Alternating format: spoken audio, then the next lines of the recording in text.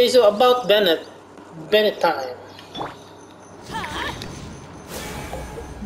Should you use Miss Splitter or Aquila Favonia on Bennett? Well, in my main account, I have Miss Splitter. So if I'm not using Ayaka, I'm giving Bennett the Miss Splitter.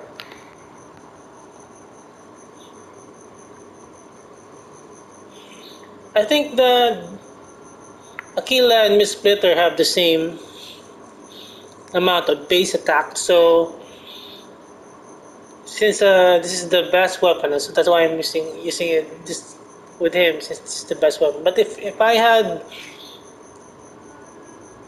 uh, I think I have a second account with a Miss Splitter and Favonia. Well, just give Miss Splitter to your other DPS, sword DPS, and just use Aquila because what's great about Aquila is that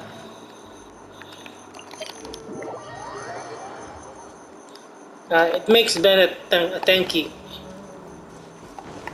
So and he does not need the extra DPS. So just give the Miss Splitter to your other character. But if you don't have